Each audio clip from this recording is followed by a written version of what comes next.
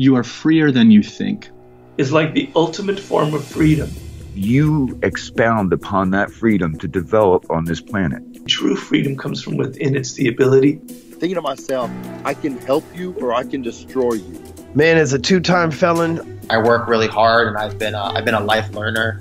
When things are feeling tough, let yourself be surprised. The world favors risk-taking. Welcome to the Freedom Pact. Hey, welcome back, my Freedom Pact family. Welcome back to episode 85. And what a phenomenal episode this one is going to be. Before we delve straight into it, I want to give you guys an apology. As you will have seen, we've been pretty slow on content for these last 6 weeks. There were a few things which just didn't go to plan.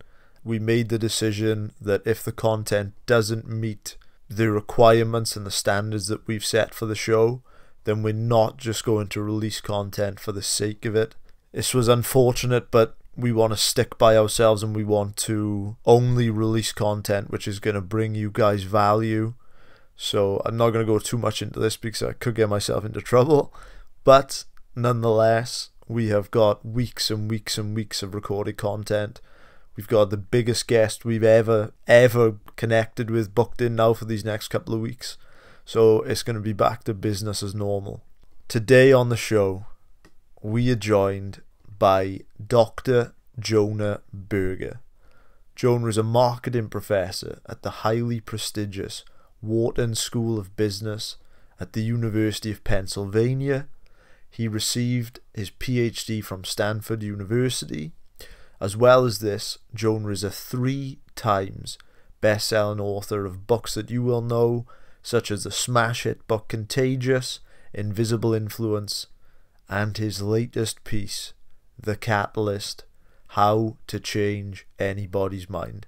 Jonah has consulted for Nike, Apple, the Gates Foundation, and is a world-renowned expert on change and influence. Today we are discussing the results of Jonah's research into influence. We look at how we can change someone else's mind. Perhaps it's a spouse's, perhaps it's a boss, a peer group, an organization, your industry, your client, your customer, whoever this could be. Jonah has found 5 hidden factors through his research that impede change. He's broken this down into a framework that he calls Reduce, and we look at this and the new psychology of influence. I hope you enjoy getting this podcast back to normal and this hugely impressive episode with Dr. Jonah Berger. Jonah, welcome to the show. Thanks so much for having me. What breakthroughs have we made since Cialdini wrote Influence to the contemporary subject of influence today? What do we know now? Yeah, I mean, what I'd start by saying is Cialdini's book is a wonderful book, and it's in some sense an early Bible of influence and research on influence. But what I would say about that book, as well as any books that are that old, hopefully we've learned a little bit since that book came out. That book obviously shares a number of important principles that are really valuable to understanding human behavior, but we've learned a little bit since then. So, take, let's say, the difference between my most recent book, The Catalyst, and Influence. I think often when we try to change minds, we try to do some version of pushing. We think if we add more reasons, more facts, more figures, if we just explain to people why we think something is the right thing to do, they'll come around. And it makes a lot of sense why we think that way, right? If you think about the physical world, think about a chair, for example.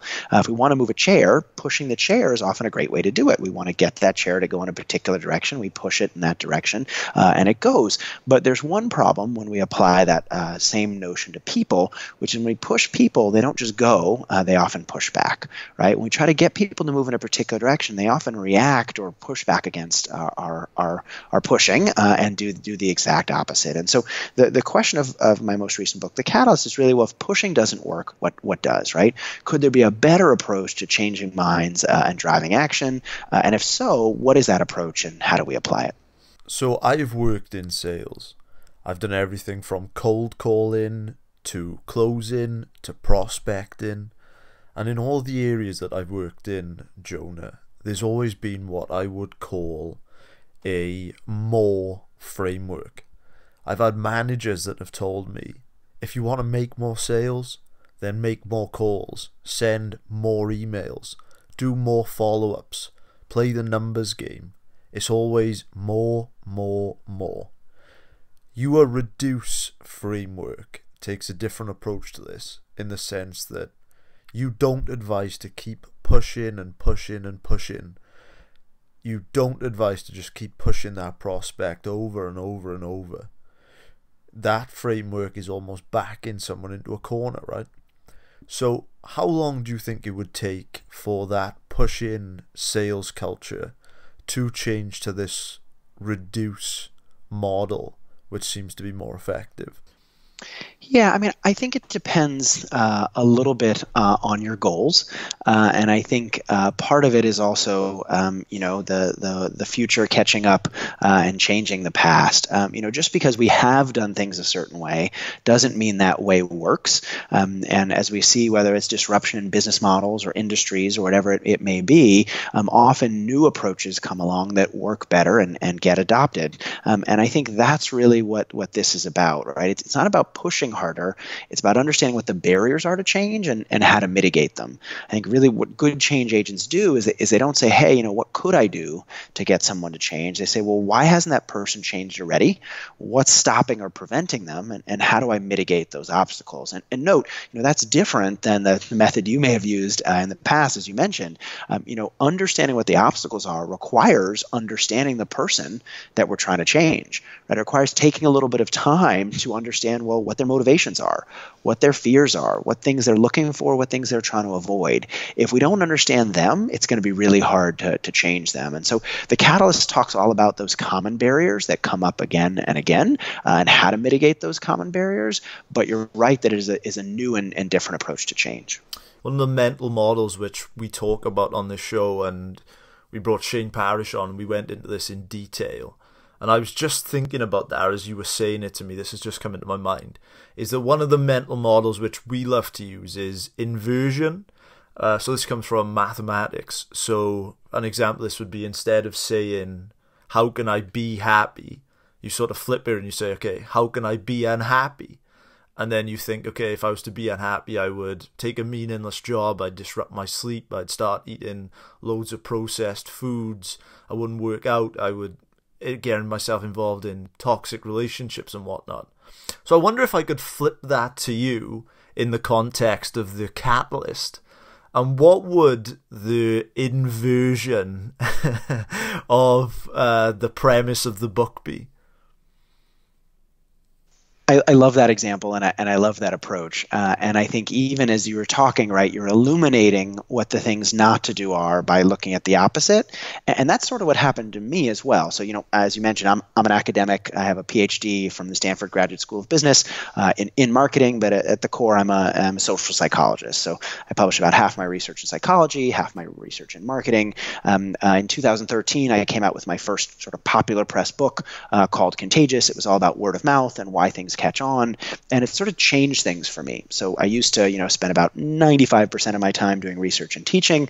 Since that book came out, I've had the opportunity to work with a variety of clients, everything from big organizations like, the Googles and the Nikes and the Apples of the world, to small startups, for-profits and non-profits, B2B and B2C companies. And again, I started noticing that, hey, the traditional ways of doing things, the traditional ways of pushing weren't working. And so I kind of started wondering, well, could there be a different or better way? I started looking at academic research and some of both the old work and new work that's being done. I started interviewing people, everything from folks we might expect, like great salespeople and great leaders and sort of, folks in the business world, but also folks like hostage negotiators, people like, substance abuse counselors, parenting advisors, anyone who's trying to change someone's mind in some sort of context. And I started to sort of look for patterns, things that came up again and again.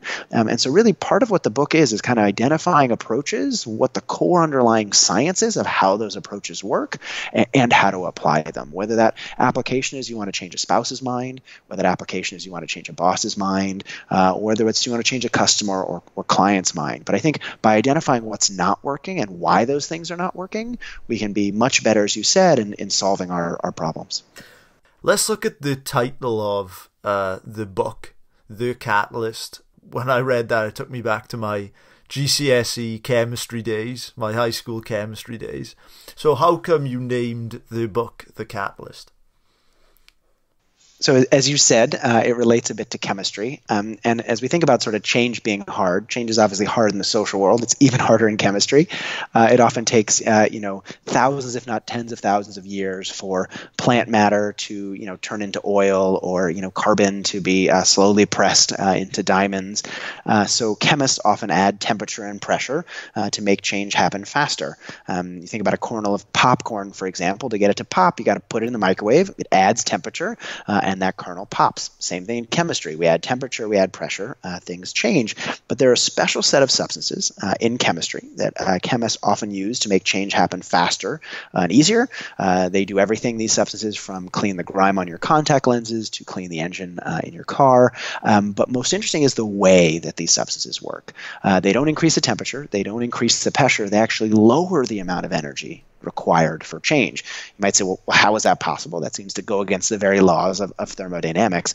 But what they do is they create an alternate path, right? They figure out what those barriers are, and in some sense, they mitigate them. And these substances, as you alluded to, are called catalysts. And so I love that analogy. We often use in the social world, we call someone a catalyst if they create change. But I love this broader point. It's not just the catalysts create change, it's how they create that change. They don't add temperature, they don't add pressure, they don't step on the gas pedal. They figure out what those barriers are and sort of prevent those barriers from driving change not to happen. So when we're talking about influence and these ideas which you've come up with, Jonah, I suppose what really fascinates me about influence is how it's gained.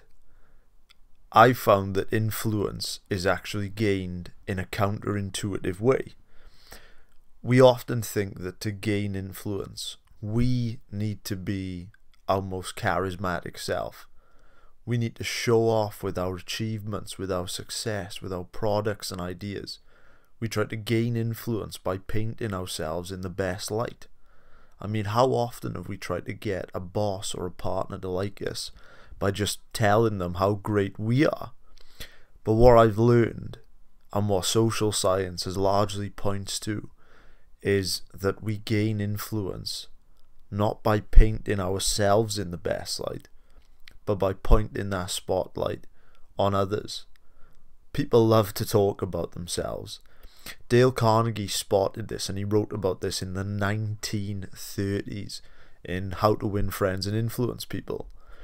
If you want to be the most interesting person in the room, be the most interested.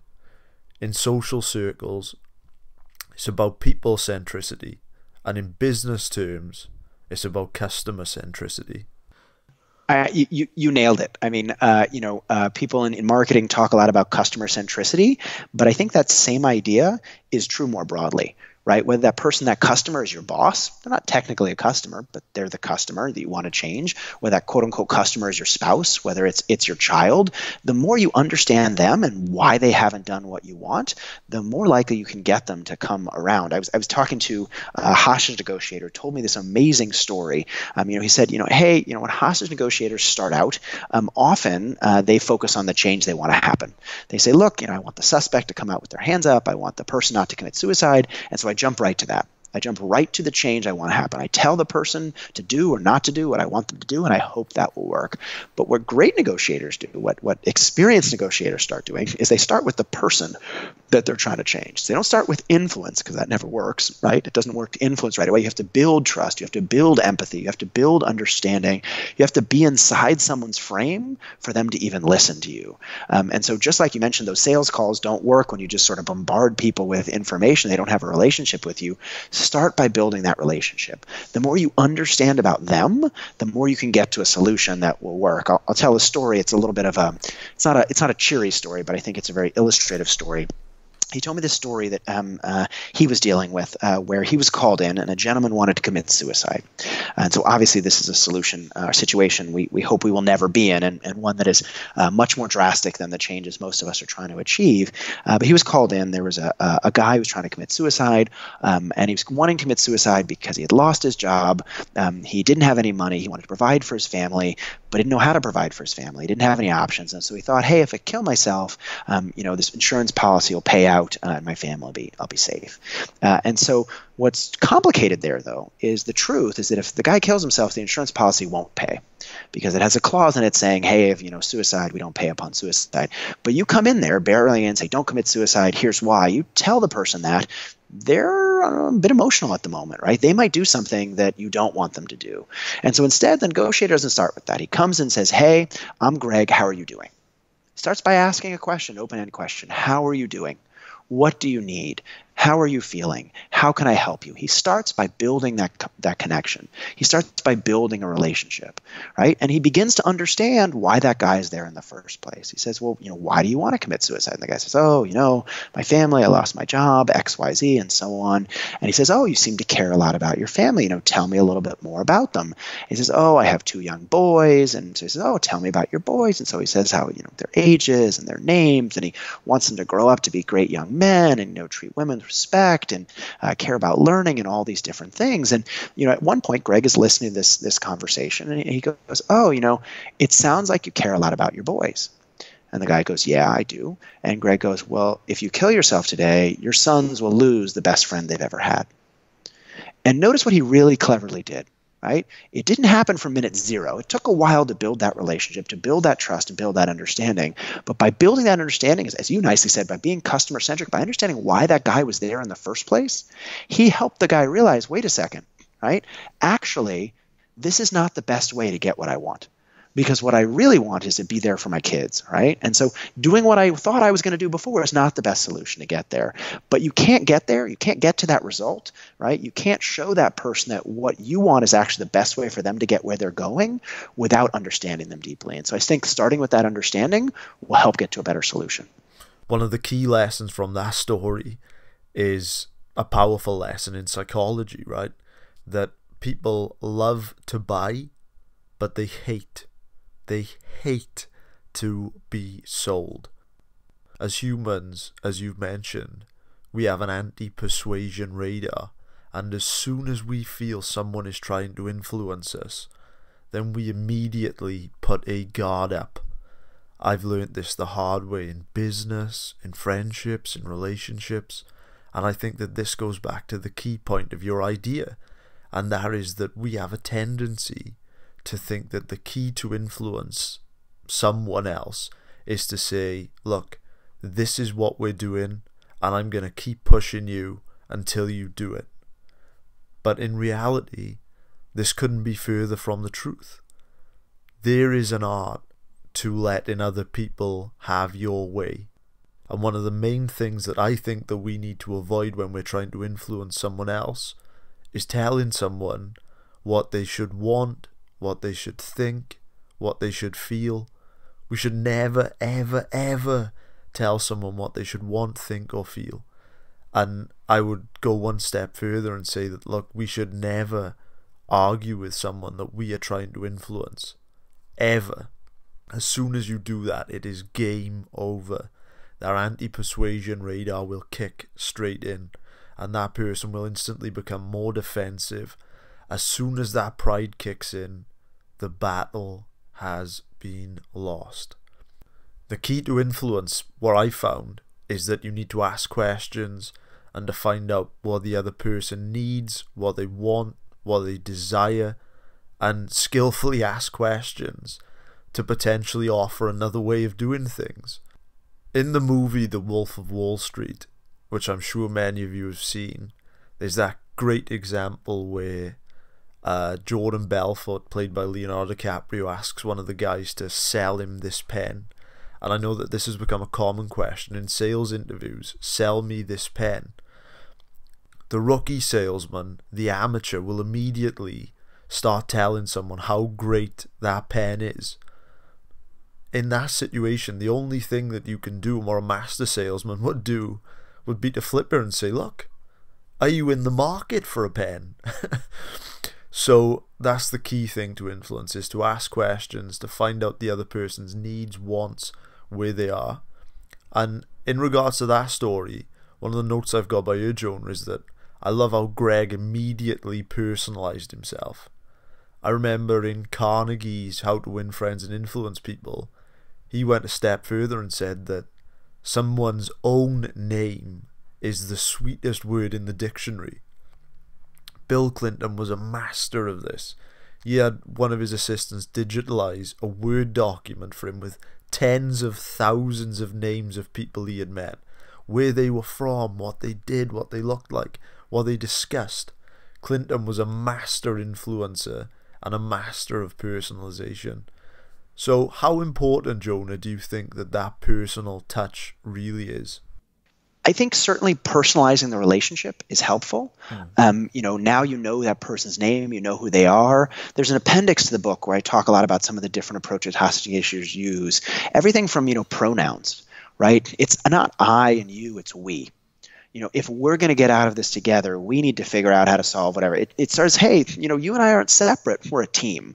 Everything from the language we use, the questions we ask, as you said, asking, or using your name at the beginning of that thing, all of those provide those subtle cues that build that connection that make the outcome more likely. I think that this is a great part of the conversation to dive into your research and these 5 barriers that you have found that inhibit influence, starting with reactance, which is the start of your reduce model.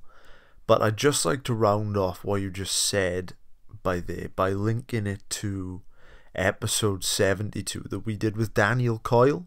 In the interview that we did with Coyle, he alluded to research that he found where he said that we are always seeking out what he calls belonging cues. These belonging cues are hardwired into our DNA to know whether or not we belong in an environment. In the caveman era, this was one of the main tools in which that they had to keep them safe. So a simple example of this is a genuine smile or welcoming body language. As we know, we have mirror neurons in our minds, so we're highly susceptible to the moods and the feelings of others. On a much deeper level and really prevalent to this conversation, people have a real deep desire to feel accepted and loved for who they are. And I think that influence comes over others much more from accepting other people and being curious to their position than it is from pushing and pushing and pushing them to say yes. If I want to influence you, then I need to give you the power to influence me. And I do this by asking you what your thoughts are, what your needs are. I want to find out how you're feeling. The typical manager leads by authority, by seeking power, whereas a great leader will lead by empowering you. I love that saying in which it says, leaders don't create followers, they create other leaders. As you mentioned, the faster that I can change the dynamic from one of distance to one of belonging and togetherness, from you and I to us and we, then the faster that we gain the ability to influence. There is so much great social science done in this field, which applies to relationships, to leadership, to business, and it's all done by finding core underlying principles which are transferable, right? I think when social science does a good job, it finds something fundamental I think that's the first step, finding something fundamental, and then helping people address that something. And so that's really what I've tried to do in this book. Some of this book is my own research, but a lot of it is just the amazing work that people have done in different areas. I know we'll get to the framework in a second, but the idea of reactance, the first main barrier that I talk about, reactance happens to kids when you're trying to get them dressed in the morning. Reactance happens to teenagers when you tell them to quit smoking. Reactance happens to your boss when you try to, push them on a particular project that you think they should work on. That principle of reactance is a fundamental psychological phenomenon, and the better we understand that fundamental underlying psychology, the smarter and more better off we're going to be. Yeah, that sounds great. So the underlying question behind the book is, if pushing doesn't work, could there be a different and a better way?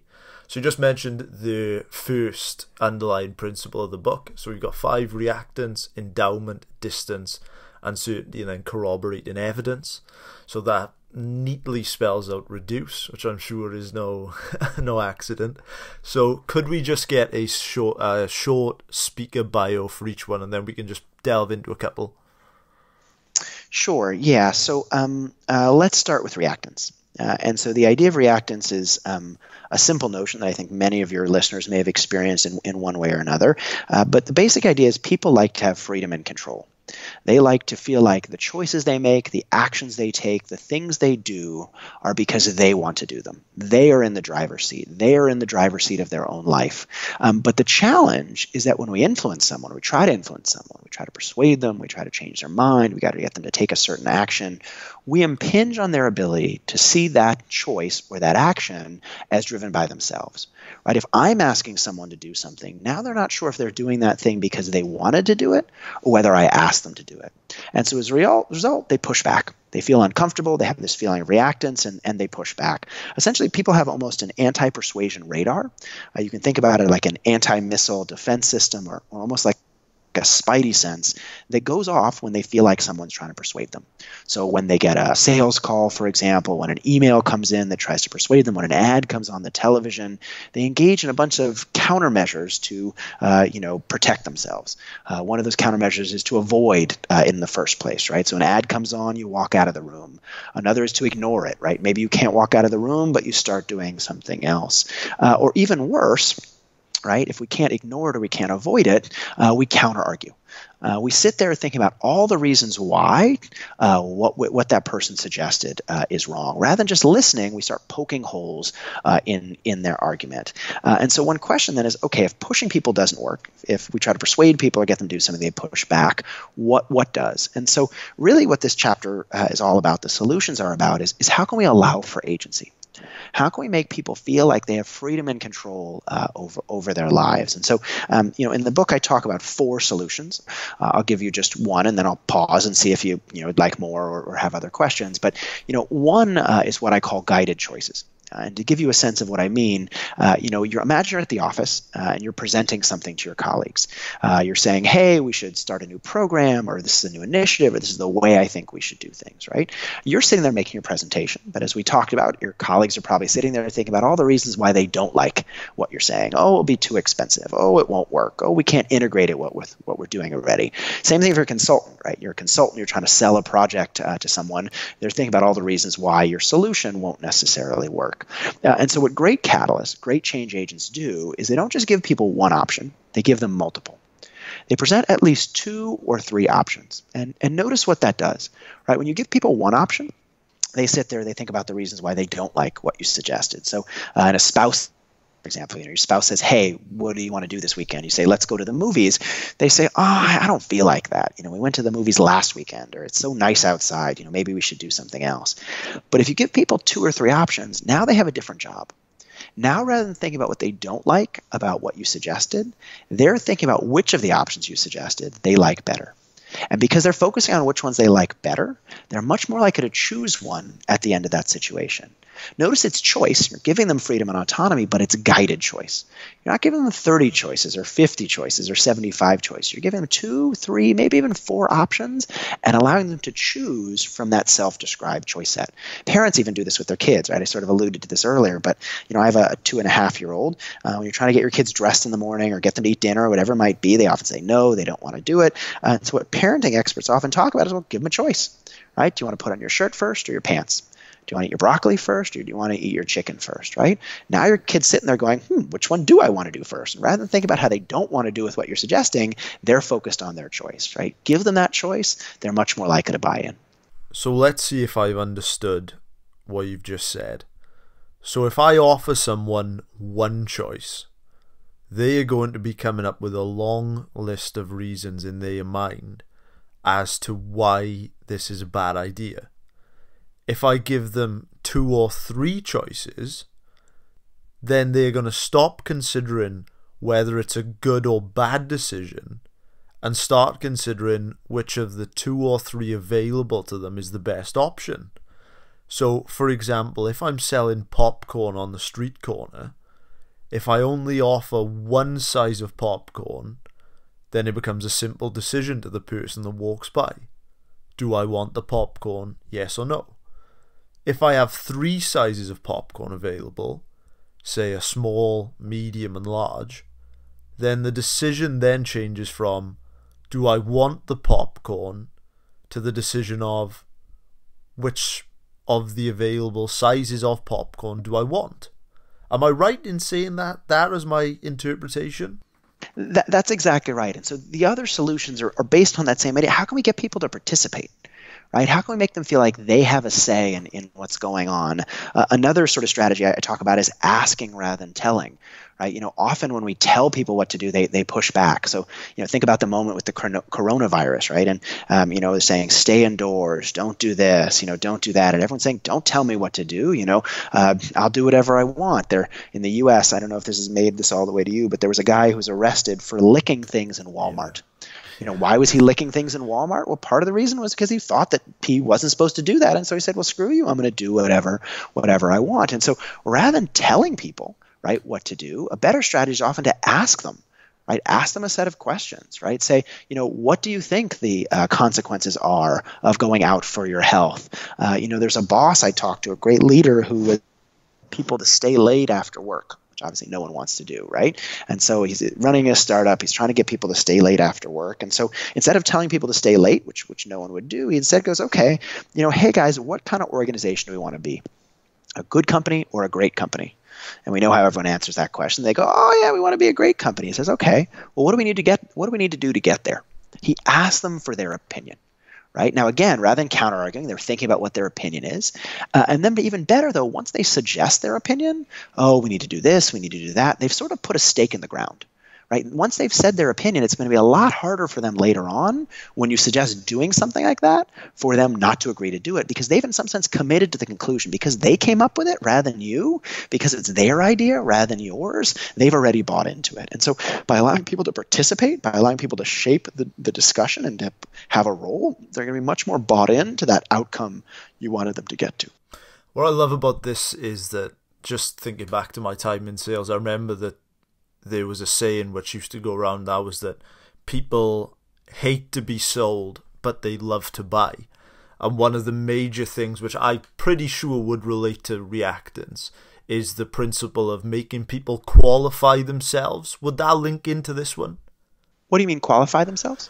Example of this I could give is that I remember we did an episode with Susan Quilliam, who is like a relationship expert, or couples therapy, I believe. And she would say that on a date, she would always tell people that were dating to say to the person sitting opposite, I really like people that, say, for example, love the theatre.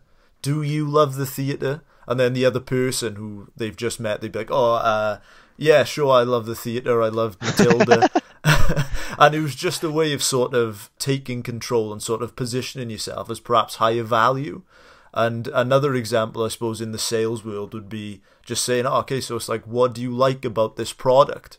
So then they can start talking to you about, well, actually, nice. I really like this or that. Would that sort of be like it?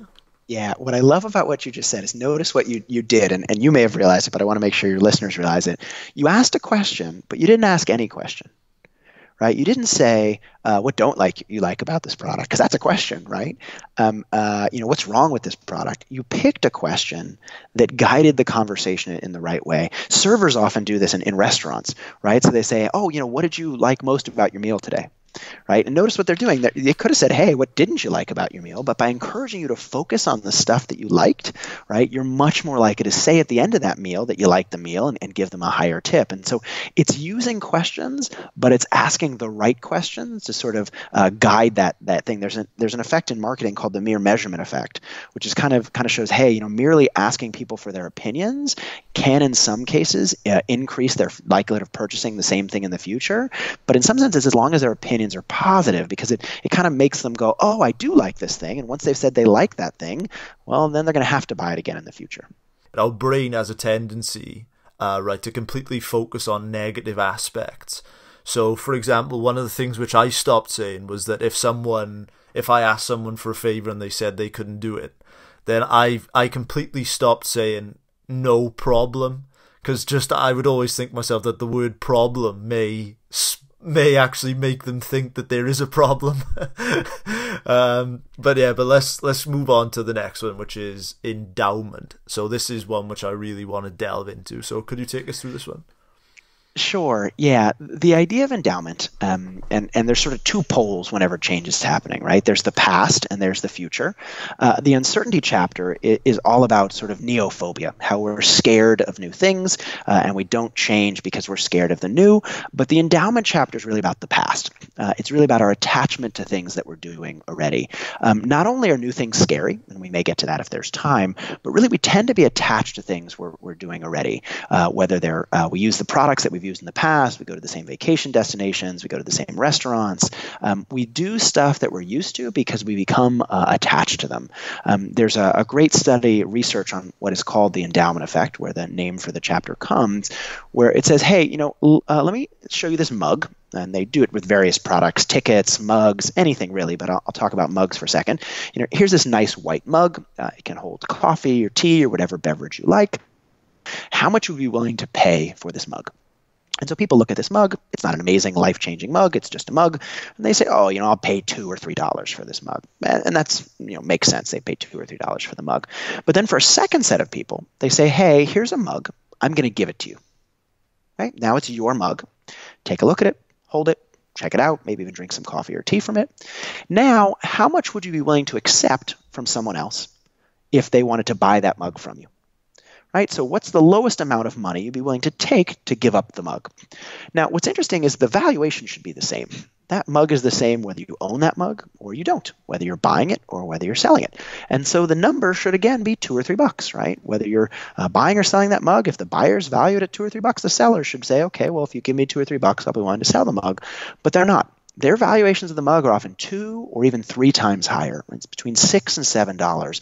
The mug is the same, but because it's theirs, because they're now endowed with it, because it's the thing they're already doing, it's really hard to imagine giving it up. And so this is part of the reason why in the office we're so attached to the programs we're already doing, but we're unwilling to start new ones. Why we tend to vote for incumbent political candidates because they're more familiar, right? Why homeowners value their homes sometimes more above the market price the longer they've lived in the home, because they become attached to it, right? Once it's yours, it becomes hard to imagine giving up. And so I'm happy to answer any questions about endowment itself or talk a little bit about kind of how we resolve or solve that problem.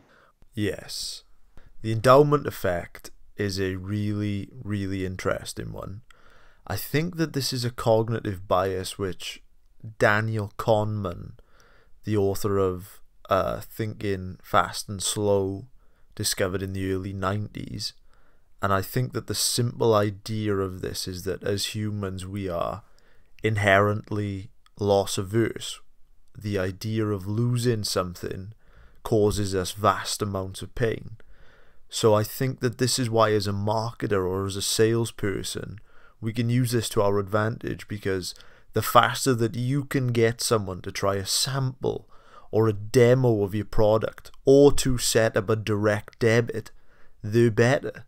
Because as soon as someone identifies with it, then the endowment effect means that they'll become more and more afraid of losing it. I think that this is why people will set up a direct debit at the gym, never cancel the direct debit, and then also never go. I read a study saying that the average American loses on average $460 per year on subscriptions to services that they don't even use. So when you think about that logically, it seems crazy, but what we don't realize is that these cognitive biases, they are really at play in our subconscious. And on another level, I'm sure we've all been in the position where a friend in a relationship that, looking in from the outside, we see the relationship and we hear about it and we think that it's a terrible relationship, perhaps even extremely toxic, or that they could do way, way better than that person that they're with. But what we fail to realize is that as people, we value the things which we own more than they're probably worth. And also, we combine this with a deep, deep fear of loss. Part of the challenge there is we think the status quo, what we're doing already, is safe, right? So someone's in an abusive relationship or in a not perfect relationship. They often say, yeah, this relationship isn't perfect, but how do I know I'll meet someone better? Right? Like, yeah, this person is flawed, but they're better than nothing. And so we feel like that thing we're doing already, inaction, feels safer. It feels costless, but it's often not as costless as it might seem. And so there's a study that I reference in the book, again, a great behavioral science study that sort of asks people, which do you think causes more pain? A minor injury, you sprain your ankle, or you have lower back pain, it just comes back again and again. You sprain your back and it won't go away. You sprain your finger and it won't go away. Or a major injury, you break your finger, you break your back, you break your kneecap. And I think the answer is pretty obvious, right? A major injury should cause you more pain. Yeah, it's not fun when you sprain your finger or you sprain your back and it causes you pain, but God, it's much more painful to break your finger or break your knee or break your back. But the answer is actually surprising.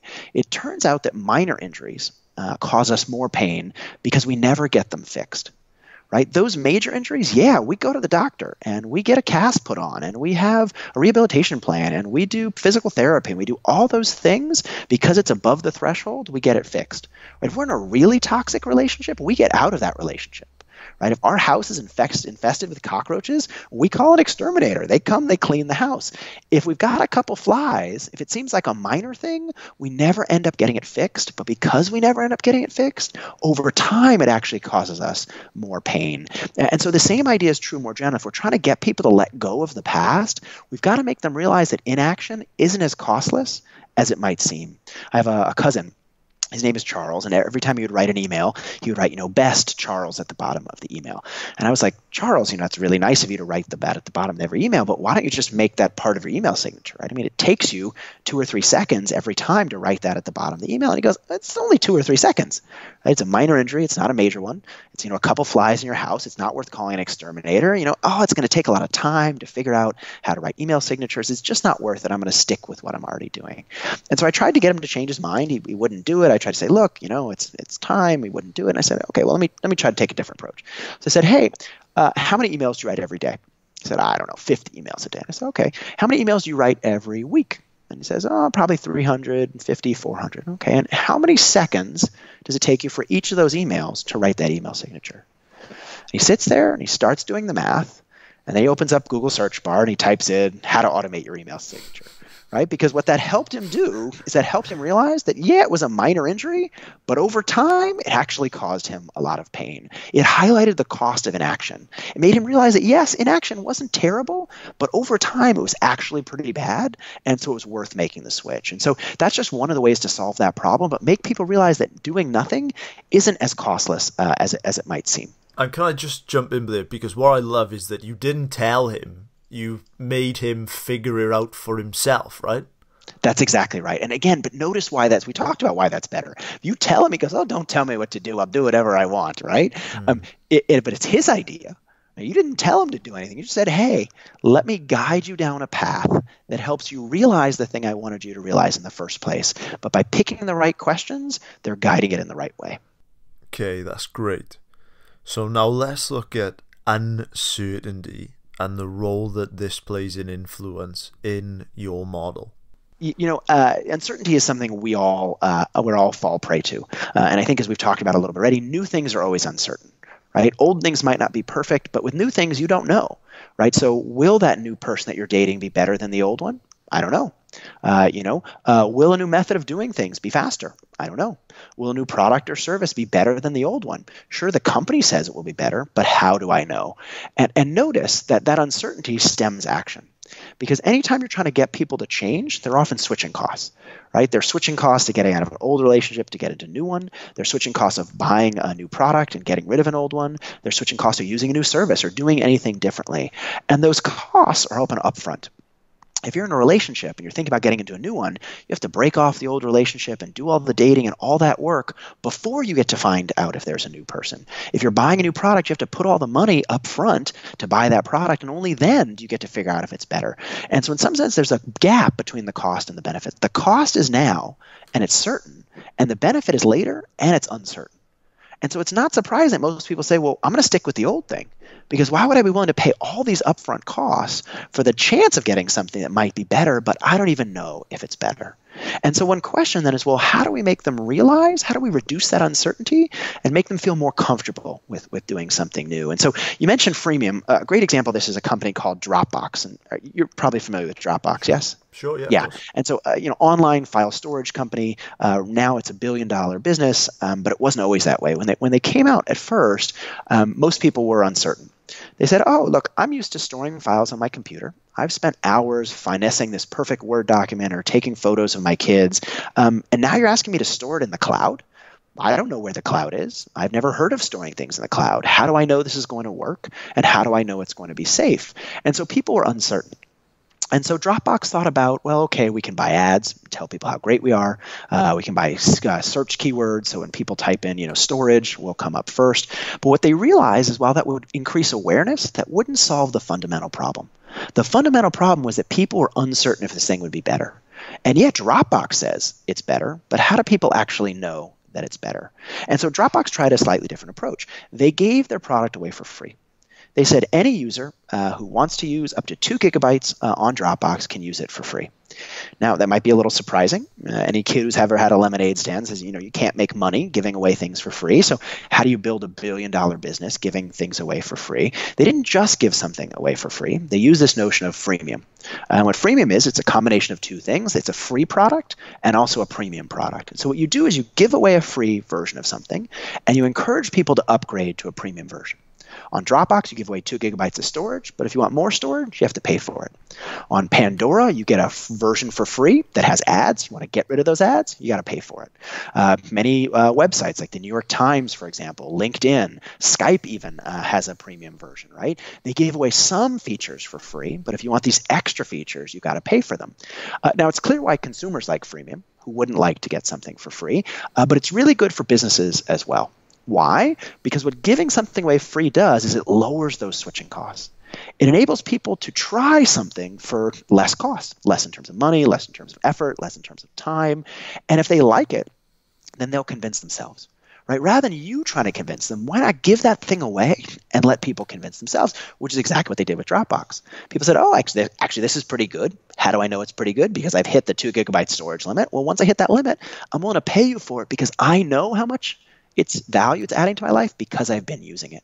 And so the same thing is true more generally. Yes, freemium is great, and many online businesses use freemium, but the same thing is true with taste tests. The same thing is true with test drives in cars. All of these things lower the barrier to trial.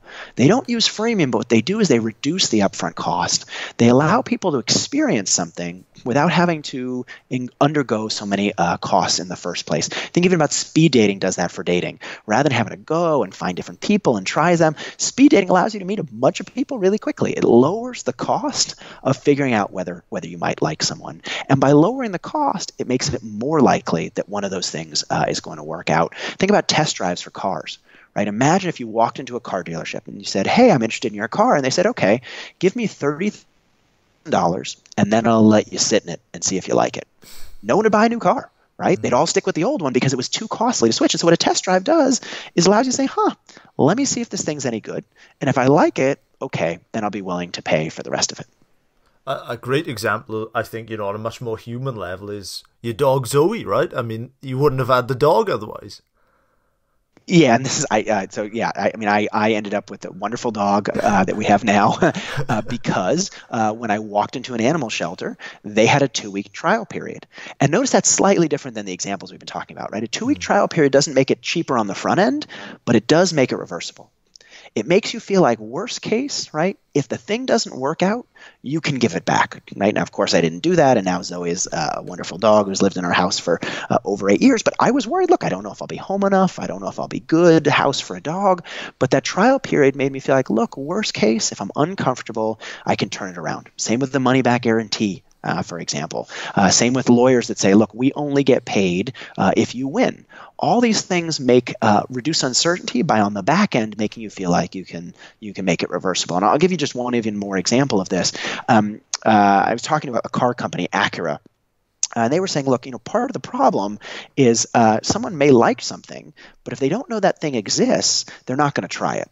Right, so think about people that are going to test drive an Acura. The only people that go to an Acura dealership to test drive an Acura are people who think they might like an Acura. If you don't think you'd like an Acura, you've never heard of the brand, you're never going to go take a test drive. And so what can you do to reach the set of people that might like what you're doing or offering but don't even know what you exist?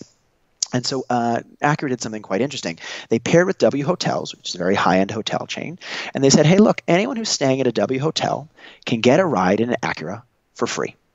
You want to go to the airport, you can get a free ride. You want to go to a client meeting, get a free ride. Anywhere you need to go, you don't need to pay anything, you don't need to fill out any information, you can get it for free in an Acura. And what that did is it said, hey, you might be staying in a hotel, you might not know Acura exists, you might not like the brand, but if you need a ride, well, why not get it for free? Which is exactly what tens of thousands of people did. Did all of them buy the car in the end? No, not all of them did, but thousands did, because what it did is it drove discovery. It brought the trial to people. Rather than people having to go figure out that trial themselves, it brought the trial to them, and because of that, it made them much more likely to buy. What role does someone's identity play in the process of them influencing or being influenced? I think that people want to be part of something bigger than themselves, right? Those things are brand communities. Those things are political parties. Those things are being a fan of a football team or a music artist. And so we want to be part of something bigger than ourselves. And so, a great way to get people to change is help them realize that other people like them are doing something, or the people that they don't want to be associated with are doing something. You mentioned my other book, Invisible Influence. I talk about that a lot in that book, right? People look to others. They want to be part of the right groups and they want to avoid being part of the wrong groups. And so identity can be an easy way to get people to change. I wonder what books have influenced your life? There's a book called Micro Motives and Macro Behaviors that's all about sort of social influence and how we influence others who influence us and so on.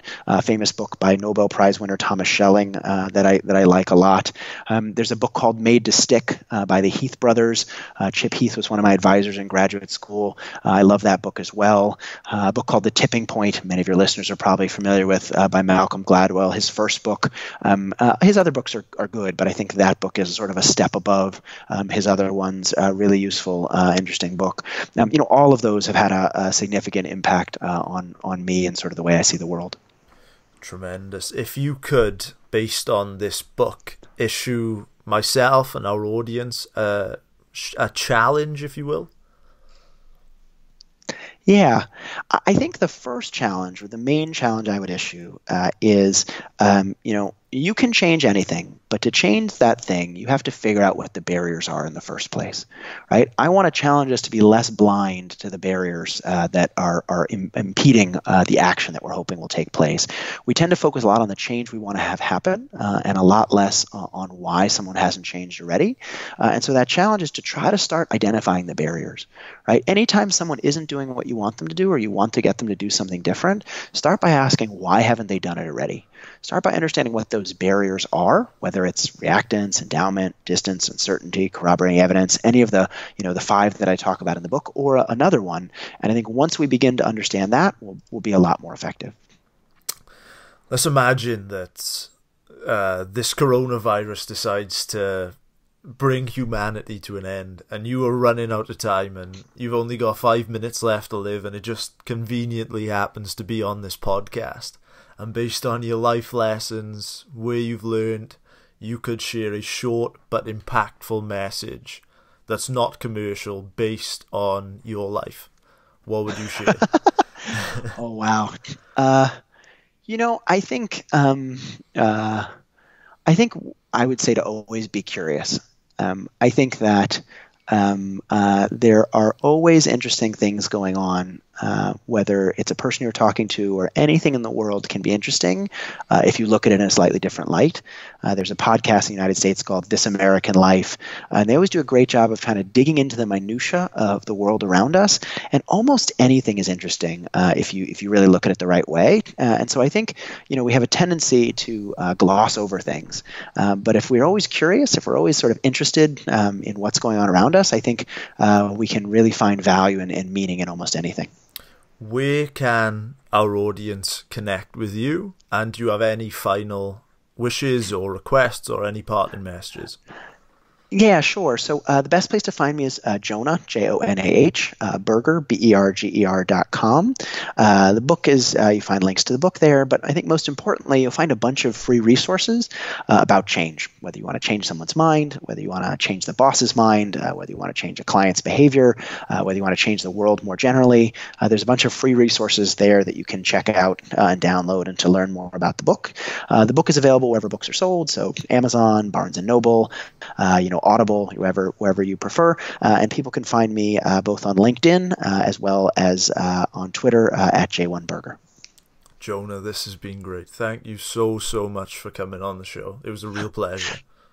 Well, thank you so much for having me. Really appreciate it.